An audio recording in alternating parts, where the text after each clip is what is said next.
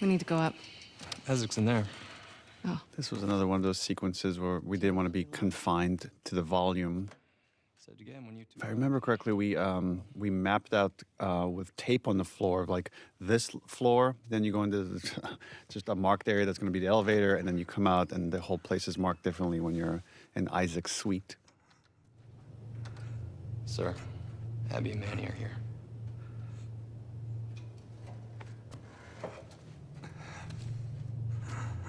And here we have the fantastic and very scary Jeffrey Wright. Don't let him fall asleep. There's a dehumanization that happens when you're in conflict with another group for so long, and there's so many like retributions that they get to a place where you can't torture them because they're so dehumanized. And we get to see how easy it is for Isaac now that he just sees them as pure enemies. We met Jeffrey Wright because his son was such a big fan of the first game. And talking to him, I offered him this role, and he was very excited to take it on. So it was fun to work with him, even if a little intimidating at times, just because his gravelly voice is so creepy. What's going on, boss? These small skirmishes can't keep going like this. Then what? This was another obstacle we're throwing in Abby's way, which is, in the past, Isaac has given her a lot of rope because of how capable she is to pursue Joel. But here, he can't afford to have anybody leave because they're going to go all out to kill every last scar, as he would call it.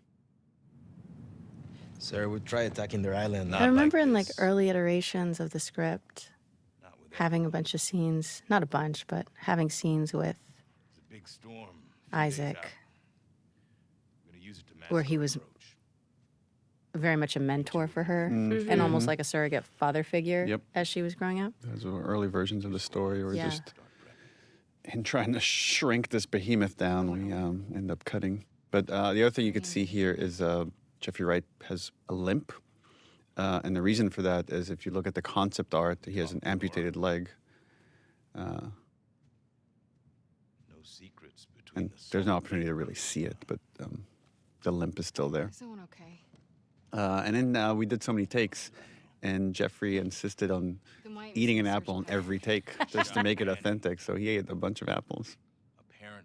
To Laura's point, we wrote scenes. I remember drafting scenes where he's coming in as trying to be sort of a Tommy, like a father figure after she's lost her dad, and you come to realize how intimate their relationship is, but it's something that she will very quickly give up in the face of Owen being in trouble.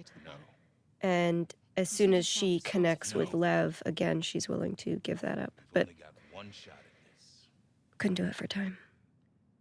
You get little hints of it, because I feel like our relationship in this scene, you can see that he's given her things in the past. She's used to being able to get her way. And the one line, the way he lives it, like, stop gossiping about it. Like, the idea of that you guys need to stop, like, being this, like, Salt Lake City crew. You're part of a bigger group now. Yeah. There are things more important.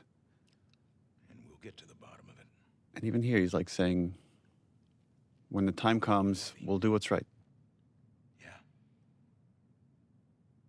Yeah, at this point, you find him to be, I think, torturing aside, like, he's a very fair leader with her. He's given her a lot, and then now he expects her to step up for ultimately, a 3-day assault. The way he behaves, again, this is like we're on a broken record, which is he loves his people. He's going to go commit atrocities because of how much he loves the people that look up to him. He's going to burn a village filled with children. Right? No way Owen killed Danny over some scar, right? What?